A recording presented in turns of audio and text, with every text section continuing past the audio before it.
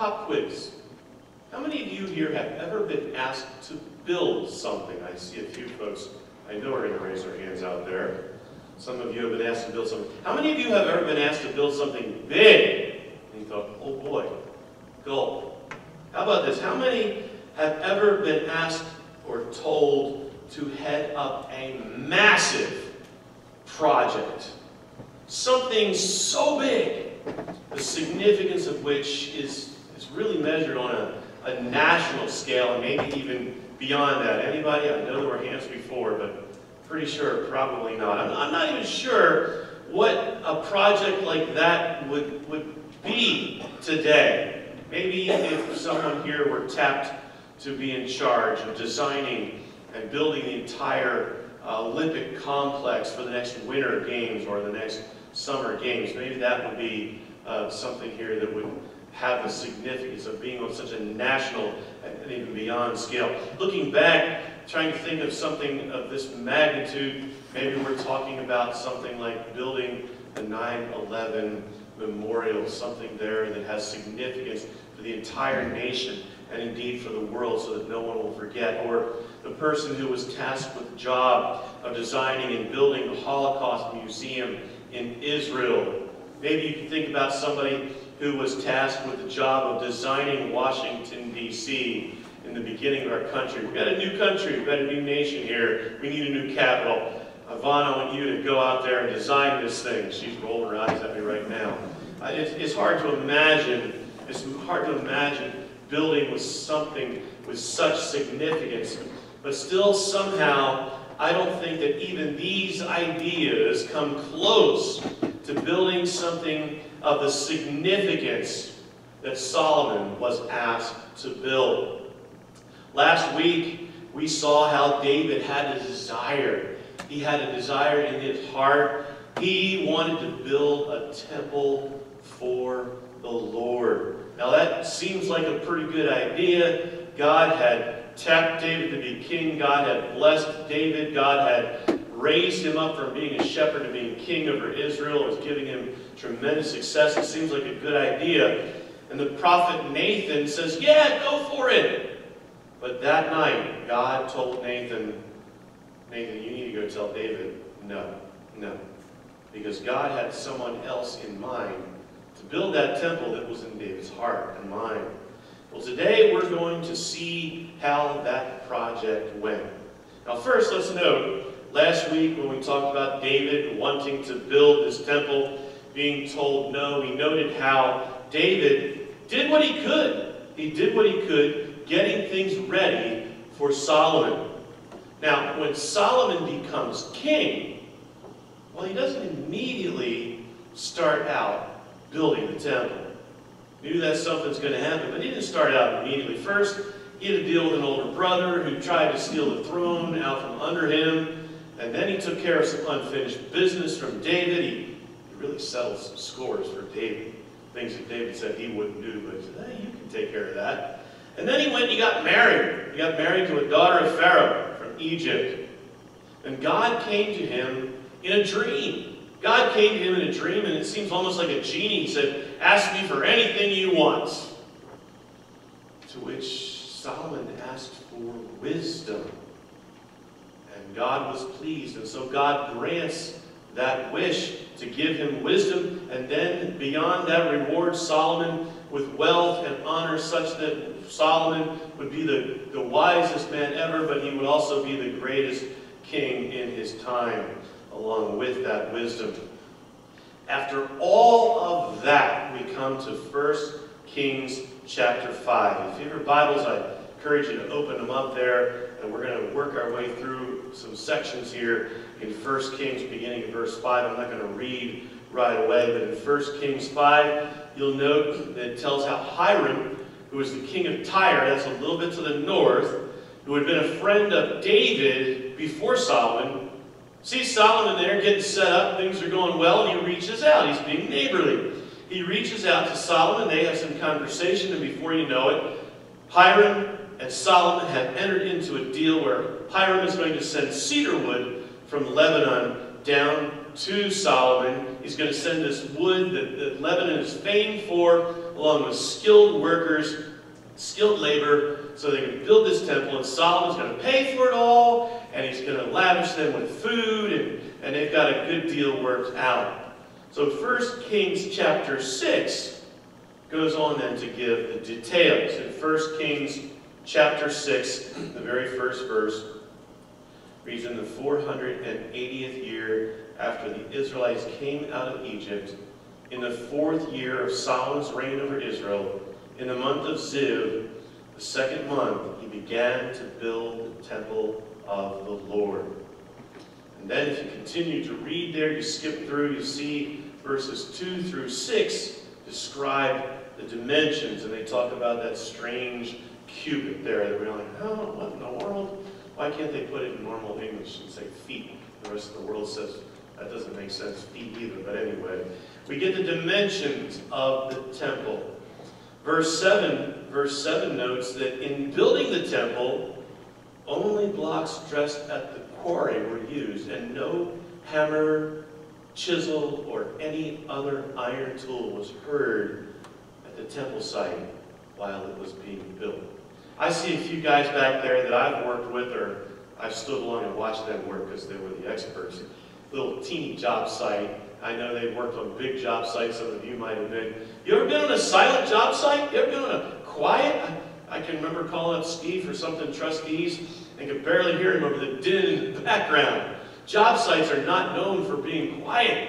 But this was such a sacred thing that was going on here. They did everything they could to minimize the sound, and the blocks were dressed. Everything was made ready aside from that. And when you got to the actual job site itself, it was strangely, oddly quiet. Quite an image, quite an idea to think about. Not the usual construction site today. But this was no ordinary project. And we see that because in verse 11 to 13, in the midst of this building, the word of the Lord came to Solomon.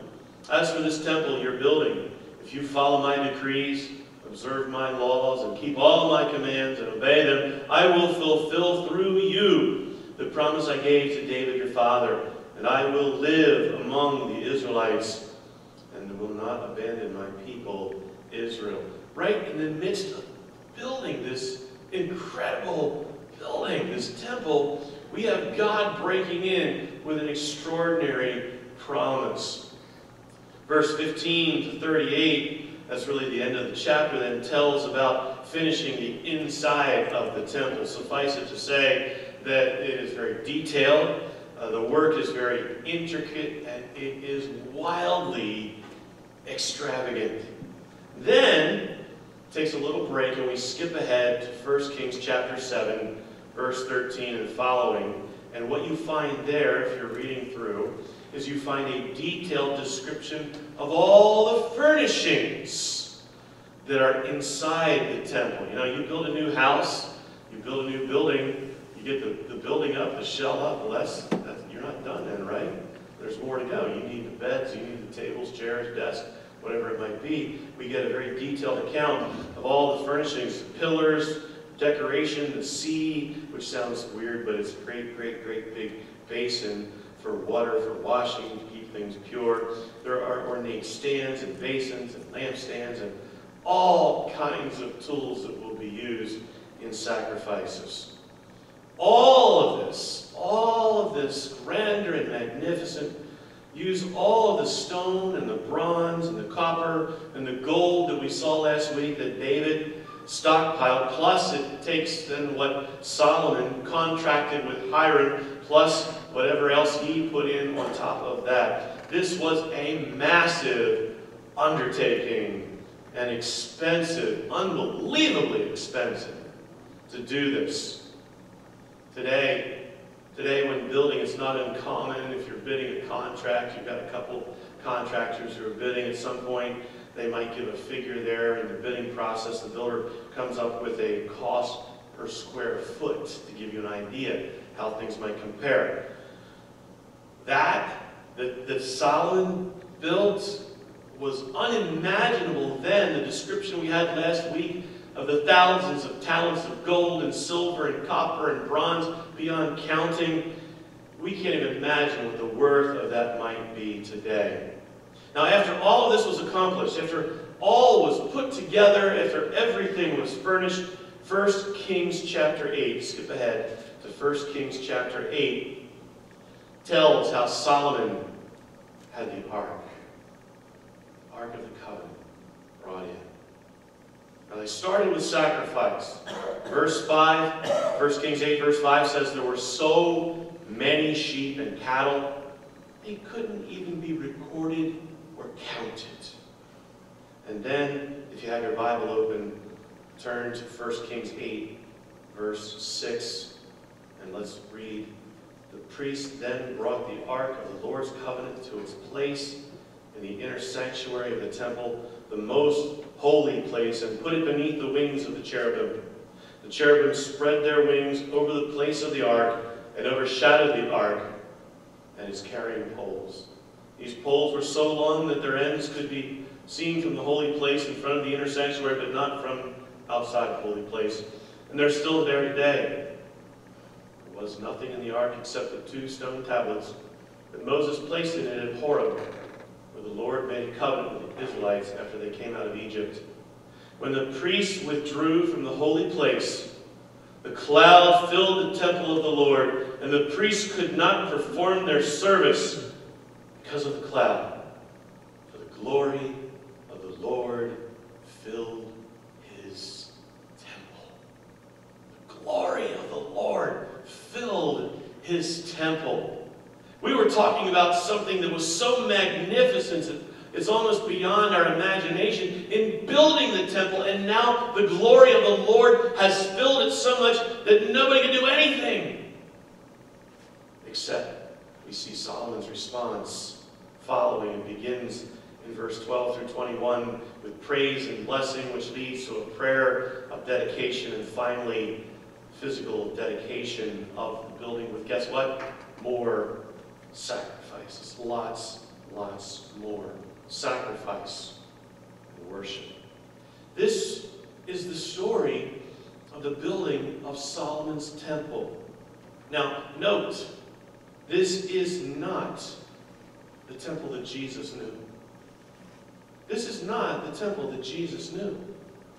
Eventually, Israel would fall so far from God. Imagine that. They're so overcome here by God's presence, God's glory with them, but eventually they will fall so far from God that God allows them to be conquered, and finally, at the hands of the Babylonians, to suffer the destruction of this temple and mass deportation.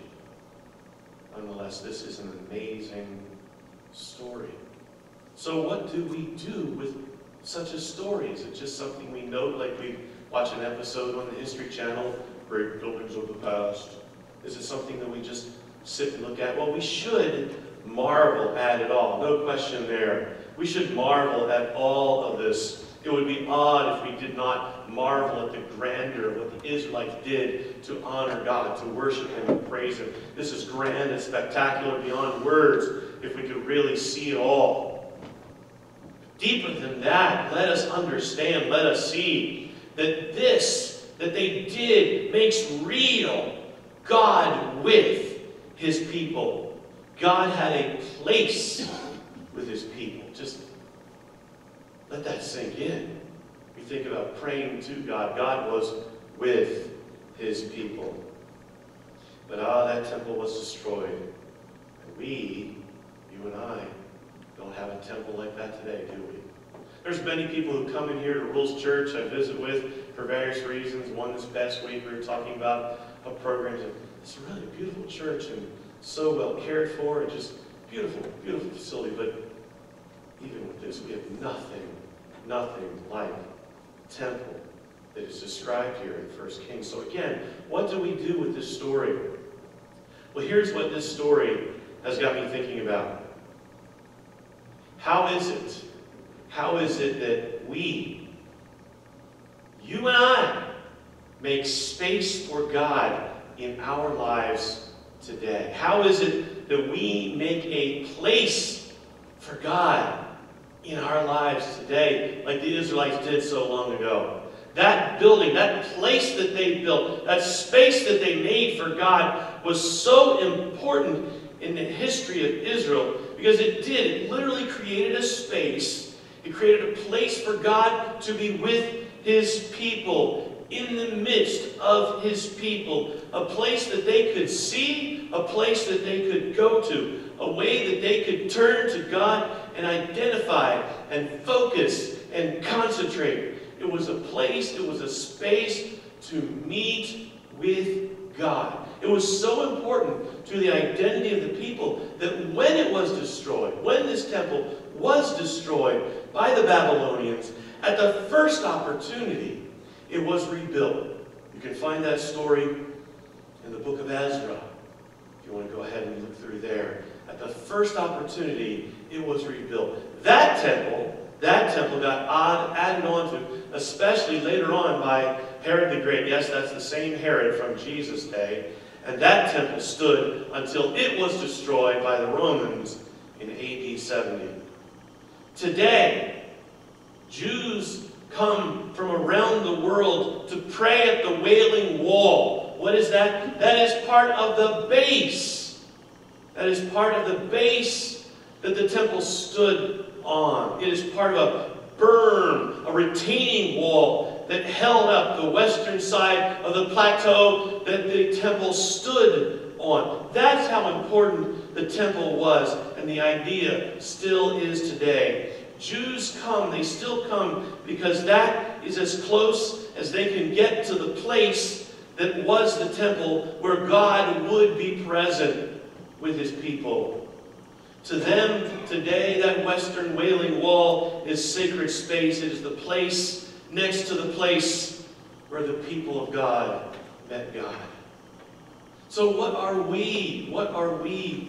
More importantly, what are you doing to make space, to make a place for God in your life, recognizing the importance, the desperate need that we all have to meet with God, to be close to God? What are you doing?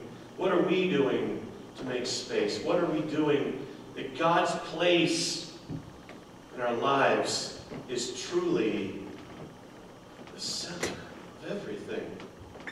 Now, I want you to note, you don't need a place like that temple.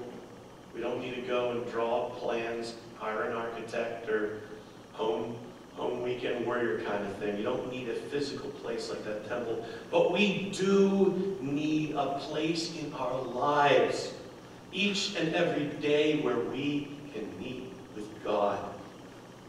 John chapter 4 tells the story of Jesus meeting with a Samaritan woman at the well. It's a lengthy story. Jesus asks for water, and this woman, the Samaritan, is incredulous because she's a Samaritan, he's a Jew. And then we see this in John 4, beginning in verse 10. Jesus answered, "If you knew the gift of God and who it is that asks you for a drink, you would have asked him, and he would have given you living water." "Sir," the woman said, "you have nothing to draw with, and the well is deep. Where can you get this living water? Are you greater than our father Jacob, who gave us the well and drank from it himself, as did also his sons and his livestock?" Jesus answered, "Everyone who drinks this water will be thirsty again. But whoever drinks the water I give them will never thirst. Indeed, the water I give them will become in them a spring of water welling up to eternal life." She's blown away by this answer, and they continue to talk. A little bit later, she responds to Jesus in verse 19. "Sir," the woman said, "I can see that you are a prophet. Our ancestors worshipped on this mountain, but you Jews claim the place where we must worship is in Jerusalem." "Woman," Jesus replied, "believe me, a time is coming when you will worship the Father, neither on this mountain nor in Jerusalem. You Samaritans worship what you do not know. We worship what we do know, for salvation is from the Jews. Yet a time is coming, and has now come, when true worshipers will worship the Father in spirit and in truth, for they are the kind of worshipers the Father seeks. God is spirit, and his worshipers must worship in spirit and truth." We don't need a building. It's fine if you do have a separate, special little place. But we don't need a building. But we need God. We need space for God. We need time for God in our lives every day. We need that space. We need that place where we can meet with Him. A place in our lives for God. A meeting space. Meaning time and practice. Space for time and practice. That is so vital to our life in God. With that in mind, I want you to think of a few things. If you're still wrestling with this a little bit, consider these couple of scriptures here to encourage you in this direction, that you will be intentional about creating this space, about making this place in your life. First of all, let us think about Jesus. Jesus in Matthew chapter 28, verse 18 to 20, is where Jesus gives the Great Commission to His disciples. He's about to ascend into heaven, and He gives them this commission, and He says there, He ends what He's doing, commissioning them to go out and tell. He ends that commission with these words, "Surely I am with you always to the very end of the age." Brothers and sisters, it's part of our faith that Jesus is with us. But what kind of place is He living in? What kind of place is there? What kind of space is there in our lives and in our heart for Him? I remember too, and this was part of what Kay read for us, when Jesus went into that temple, the one that was begun by Ezra, finished by Herod, and he found unholy practices. He turned over tables of money changers and drove people out, declaring in Matthew 21:13, "It is written, my house will be called a house of prayer," which is quoting Isaiah 56:7. What kind of space do we have, brothers and sisters? What kind of place is there in our lives for Jesus, who would be and who is present with us, whether we realize it or not? Lastly, hear these words that Paul writes to the church in Corinth. And he says in 1 Corinthians chapter 6, verse 19, "Do you not know that your bodies are temples of the Holy Spirit, who is in you, whom you have received from God?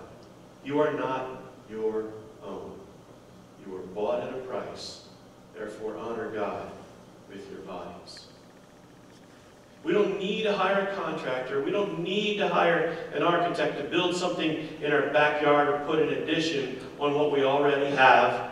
But we need, each and every one of us, to figure out how to truly make God, make Jesus the center of our lives, to make sure there is a place, a space, precious space, honored space in our lives to meet with Him.